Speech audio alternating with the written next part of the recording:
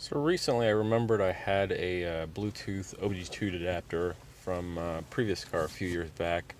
Decided to give it a try on the LX570 here and download a couple apps to see what I could get on the screen that's useful, not useful.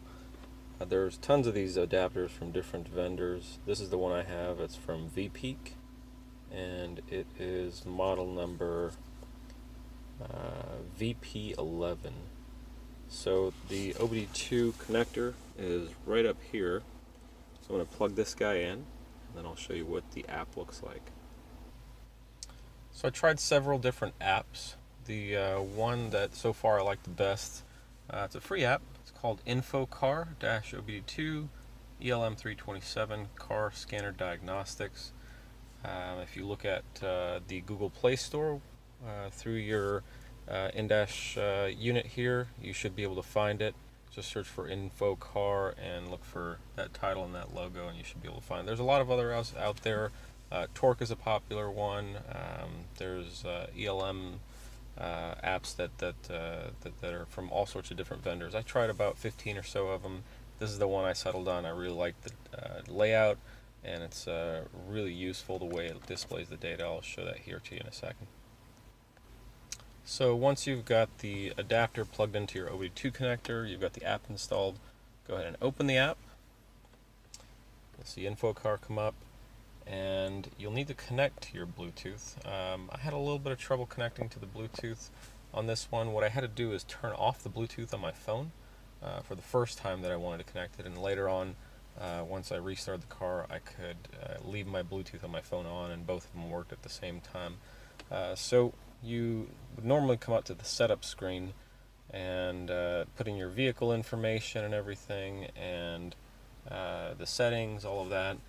What I'm going to do here, since all of that's already set up that I've done before, I'm going to hit connect, select OBD2, confirm, and it'll take a second, and it should connect to my ECU.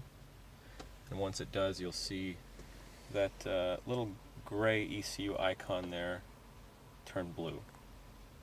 There it is, it's connected. So you can go to a few different options here.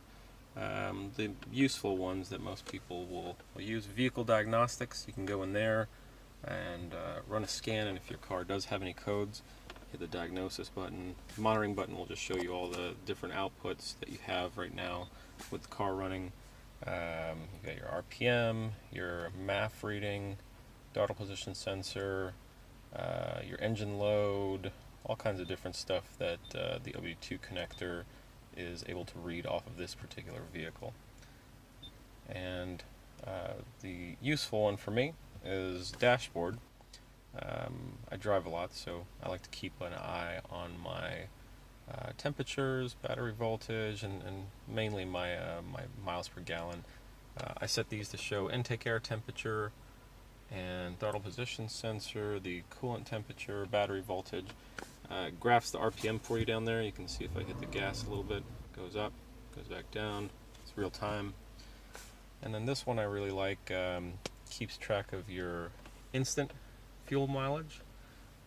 I plugged in $2.65 for my fuel cost. It keeps track of how much fuel I'm using and what the approximate cost is of that fuel. Total gallons for this particular trip. I just started the car, so we really haven't had any sort of driving yet. And then average gas mileage for this whole trip. Fuel level, it won't read off of this particular car. Maybe yours will, or your Bluetooth adapter might be able to read that. Mine isn't reading it.